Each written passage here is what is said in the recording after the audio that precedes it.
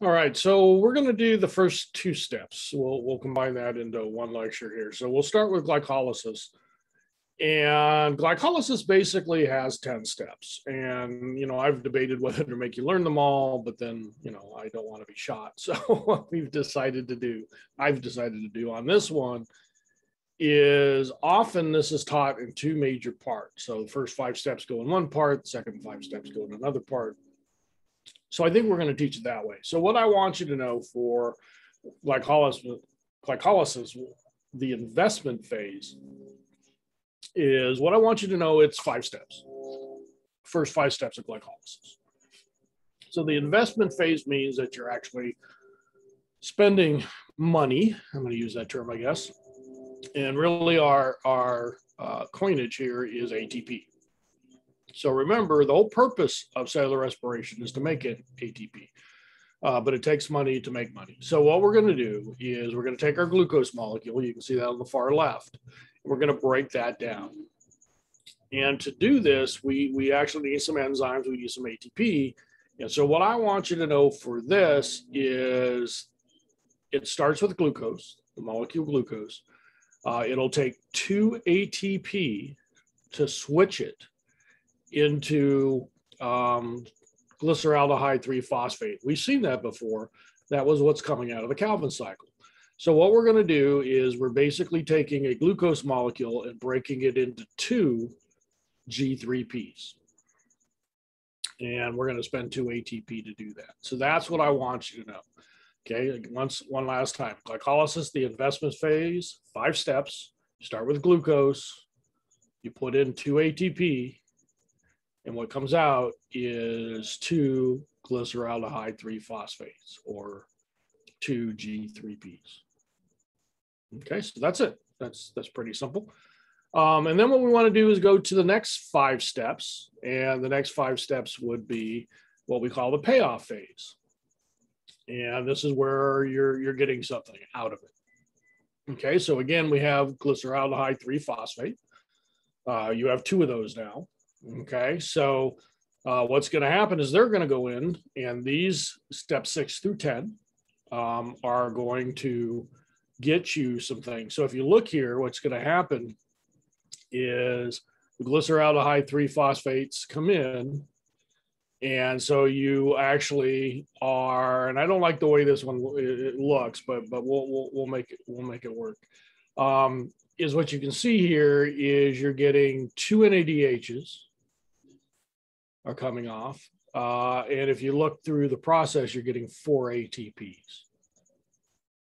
And then what you also end up is, and this is why I don't like it, is you end up with 2 pyruvates. I guess there is a 2 there. So 2 pyruvates. Okay, so let's go through it one more time, real clear.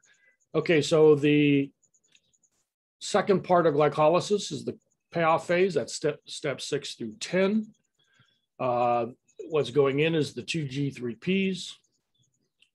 And as they go in, what's going to come out is 2 NADHs and 4 ATPs and 2 pyruvates.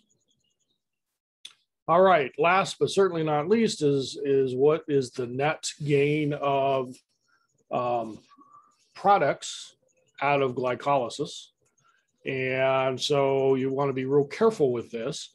So it's 2, 2, and 2. 2 pyruvates, which is sugars, which we still have some energy in. And we're going to take those further along the cellular respiration process. We have 2 ATP. Okay, and this is where people get a little confused. We spent 2 ATP, put 2 in, we got 4 out. So we actually net gain 2. And then 2 NADHs, which I told you were kind of coupons, which we will use later. Okay, so 2, 2, and 2. That is our outputs.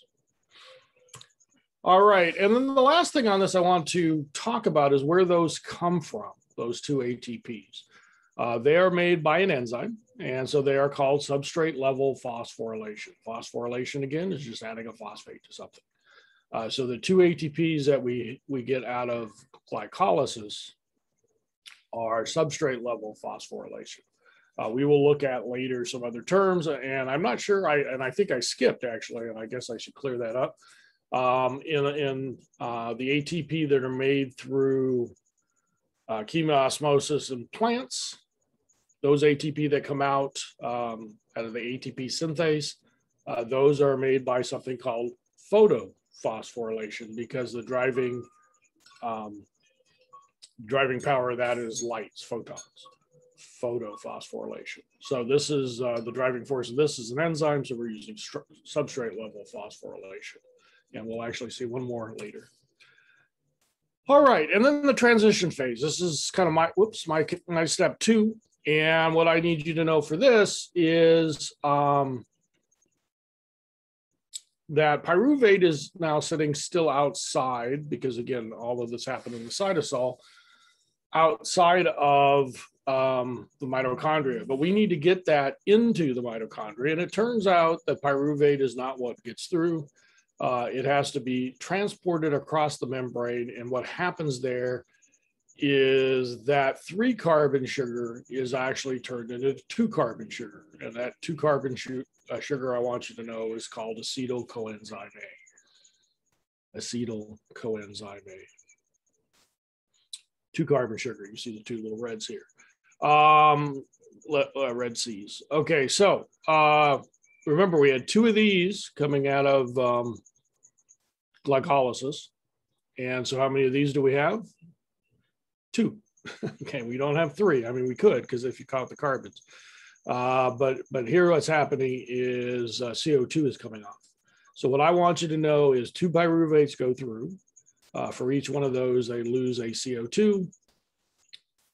They make an NADH.